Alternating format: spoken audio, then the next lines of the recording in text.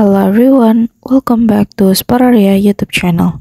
Okay guys, so in this video I would like to share you a tutorial on how to update Google Play Store to latest version guys. So not only the application on your cell phone that need to be updated, the Google Play Store also needs to be updated so that its feature continue to grow. Okay. To update the Google Play Store is quite easy. Now you can go to Google Play Store and then here you can click for profile menu and then go to settings menu guys. Okay, you can click for it and then now you can go to about. So you can scroll down a little bit and then you can click update Play Store guys.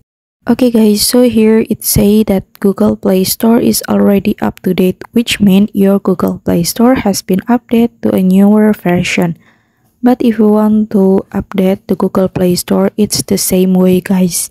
So yeah, this is the tutorial on how to update Google Play Store to latest version on Infinix Smart 8. And thank you so much for watching guys.